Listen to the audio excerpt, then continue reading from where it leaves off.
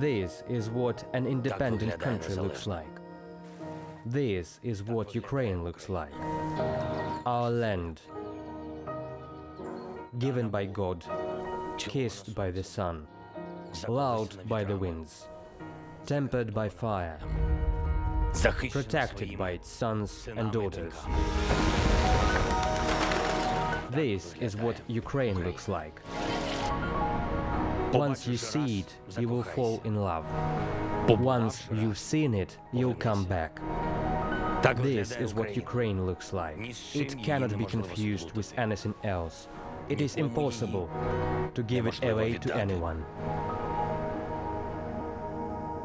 Dear people, Ukrainians always pay back their debt, and whoever wished misery upon our land shall find it in their own home, with interest. Whoever seeks to sow evil on our land will reap its fruits on their own territory. This is not a prophecy, not gloating, not blind revenge. It is a pardon, it is justice, a boomerang for evil.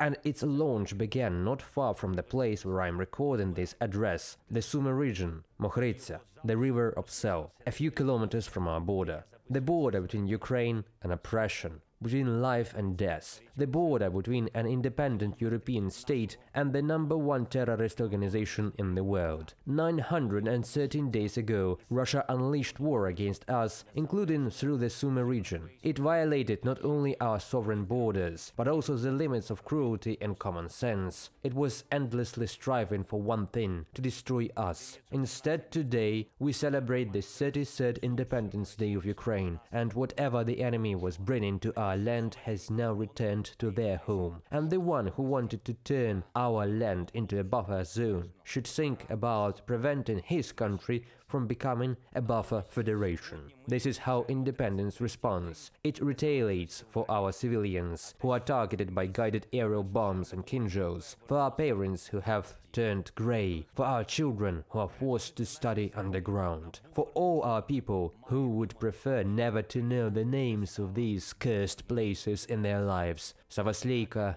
Alenia, Engels. But unfortunately, Ukrainians know them. This is why our enemy will also know what the Ukrainian way retaliation is: worthy, symmetrical, long-ranged. They will know that sooner or later a Ukrainian response will reach any point in the Russian Federation that is a source of danger to the life of our state and our people. The faded eyes of their chief perceive the whole world as a grey zone. But we will not allow to turn into a grey zone our lands, where the blue and yellow flag rightly belongs. A sick old man from the Red Square, who constantly threatens everyone with the red button, will not dictate any of his red lines to us. Only Ukraine and Ukrainians will determine how to live, what path to take and what choice to make, because this is how independence works. Ukraine astonishes once again, Russia reverts once again to its repriority. This is how the world media generally portray the events in the Kursk region. They show how Russia treats its citizens, whom it calls the population, how Russia does not abandon their own, how their soldiers loot their local shops. This is what Putin's Russia looks like in the eyes of the world, and in the same way the entire world sees how our warriors provide water, food and medicine to the local people who say, "It is good that you are here now, not the Kadyrovites." This is what Ukraine's dignity looks like: civility, the virtue of our independence. 33 years ago, Ukraine was reborn on the maps of the world, and today Ukraine wins the hearts of the entire world. It inspires with courage, it serves as an example how not to be afraid of Putin, and it unites the world around its Ukrainian worldview. In the 21st century, terrorists should find their reckoning in The Hague, not comfort in Valdai. And no one else in the world will say, "Where is Ukraine?"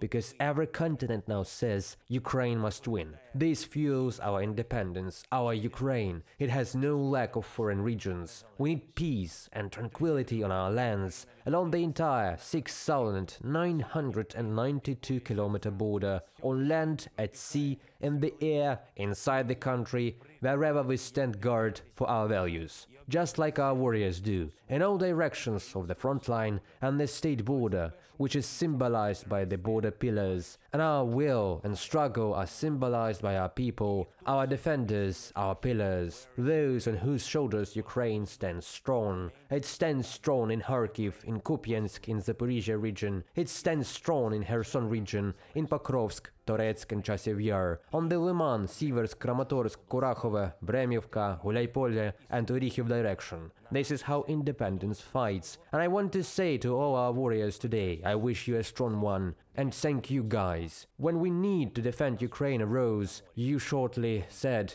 plus. Since then, for 913 days in a row, you have been applying a minus to the occupiers. Only you know how much effort, sweat, blood and your extremely hard work is really hidden behind the dry statistics of enemy losses. Only you know what it really means to hold a position, what it means to be pinned down by enemy artillery and aircraft all day long, what it means to stand firm when the orcs are pushing. You have preserved and you are preserving our independence. I thank everyone who helps our warriors and our state, all those who live and work to keep our independence working and living, our medical workers, our rescuers, our firefighters, power engineers, our volunteers and entrepreneurs, police officers and farmers, railroad workers, teachers and students, all of them, Ukrainians here, Ukrainians abroad, who help, find, send the necessary supplies, tell the world about Ukraine. And everyone who stays with Ukraine in the temporarily occupied territories, all Ukrainians whose strength has no borders, whose will is boundless, all those to whom I am immensely grateful, and today and for each of the 913 days of this war, for the cause of each of you, for proving that independence is a cause for everyone, and it has many dimensions, each of which must be gained to secure comprehensive independence. This is economic. This is energy independence. This is the spiritual independence of the Ukrainian people. And Ukrainian Orthodoxy today is taking a step forward towards liberation from the devils of Moscow. This is also the realization of justice for the awards of an independent Ukraine, which will never again be worn by those who betrayed it. This is the realization of justice for foreign heroes who defend Ukraine on the front line and deserve Ukrainian honor, our citizenship. These are inevitable processes that have been launched by us today. This is how independence is strengthened. And there should be a solid border between us and the enemy, and there will be no wars between Ukrainians. Because Ukraine is in each of us. Independence is in each one of us. And united, we are able to win. It was proven by February 24th. It was proven by 2022 and 2023. This year is proving it as well. We have withstood, restrained and repelled the enemy, and now we continue to do so in their swarms. We know what independence is. How difficult it is to revive it. How difficult it is to defend it. But we know everything depends on us. We know what independence looks like. On the morning of February 24th, it was in our eyes. Today, independence is in the trenches in all directions. It is in our cities and villages. In each episode, when we find the best in ourselves, find Ukraine in ourselves and fight for it. Independence today has tied eyes that have seen it all. Independence smiles when Ukrainians succeed. Independence is silence when we lose our people. Independence is the oath to never forget the fallen heroes. Independence states of smoke and dust on the battlefield and in civilian life. Independence descends into the shelter during an air raid alert to survive and to rise again to tell the enemy again, you will not succeed, you will fail, you will not prevail, and you will be held accountable for everything. This is how we feel freedom, and this is what Ukraine looks like. This is what independence looks like. And this is what it sounds like. Так виглядає незалежність. А ось так вона звучить.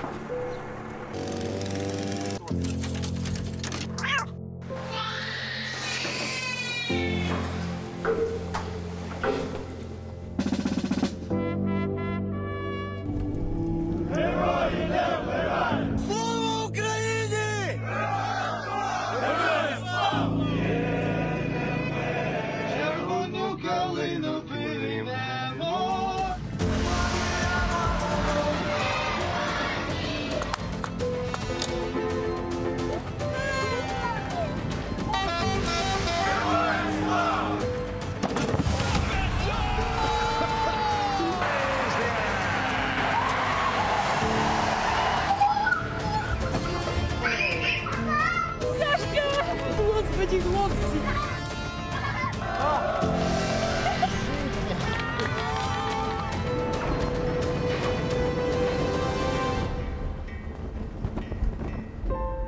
З Днем Незалежності! Happy Independence Day, Ukrainians. Glory to Ukraine.